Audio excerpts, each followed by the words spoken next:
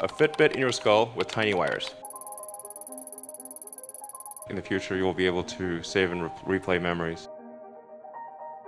Essentially, if you have a whole brain interface, everything that's encoded in memory, you could upload. You could basically store your memories as a backup. And ultimately, you could potentially download them into a new body or into a robot body.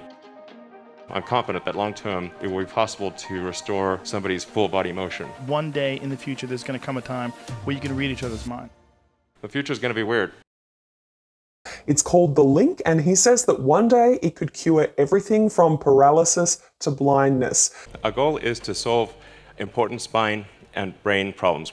Our brains are made up of billions of neurons, cells with long, spindly arms that send messages via electrical spikes.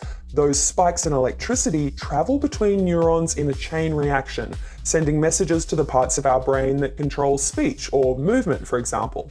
According to Neuralink, your brain cells are kind of like electrical wiring, and rather than just having neurons sending electrical signals, those signals could be sent and received by a chip. Elon Musk unveiled Neuralink's implantable brain chip, the Link version 0.9. Current prototype version 0.9 has about 1,000 channels, so that's about 100 times better than the next best consumer device that's available. And it's a 23 millimeters by 8 millimeters. It goes flush with your skull, it's invisible, and all you can see afterwards is that there's a tiny scar.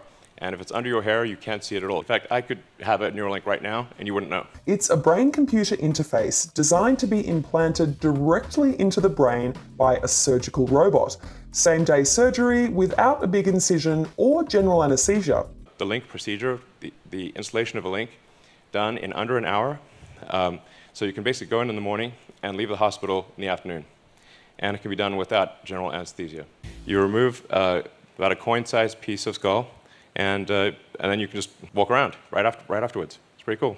The implant is kind of like this little puck of the secret sauce active electronics, and the electrodes are these tiny little flexible threads that each at the very end have multiple little electrodes that if you get those electrodes next to a neuron, they can record what that neuron is doing. The chip plugs into your brain directly via tiny microscopic threads. They're about 1/20th of the width of a human hair. And those tiny little flexible hairs are too small for a human to handle, even like with tweezers. And they connect with the neurons in your brain to receive and send electrical signals.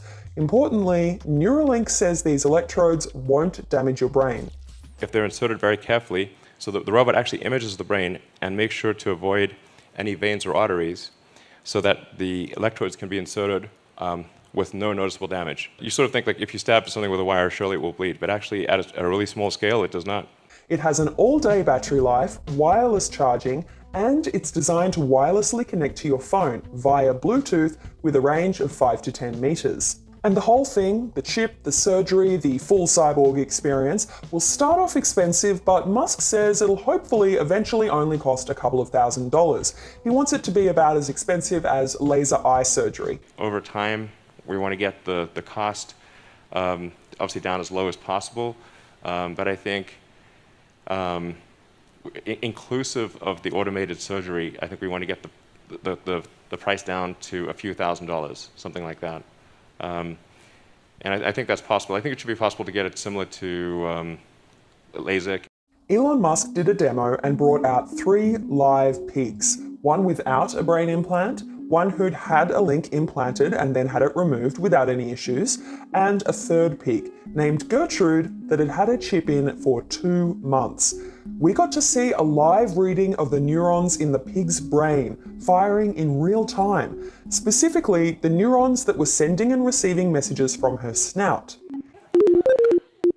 So what the beeps you're hearing are real-time signals from the Neuralink in Gertrude's head.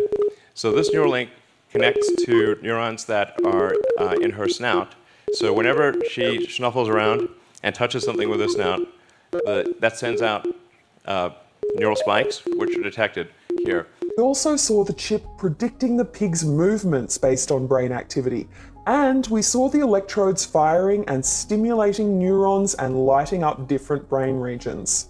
And we take the readings from the neurons and we try to predict the position of the joints.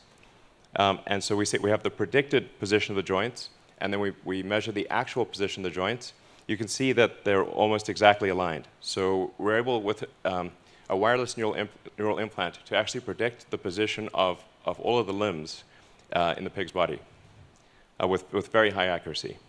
Neuralink's head neurosurgeon, Matthew McDougall, said the first trials of the link would be aimed at treating things like paraplegia. So our first clinical trial is aimed at people with paraplegia or tetraplegia, so cervical spinal cord injury.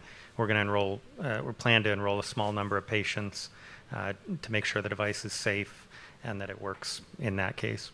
There was talk of curing blindness by implanting the link in the visual cortex, treating mental health conditions like depression, anxiety, and addiction, and connecting your brain and uploading it into a robot. Essentially, if you have a whole brain interface, everything that's encoded in memory, you could upload. You could basically store your memories as a backup. In the future, you will be able to save and replay memories, and ultimately, you could potentially download them into a new body or into a robot body. I'm confident that long term, it will be possible to restore somebody's full body motion. The future is going to be weird.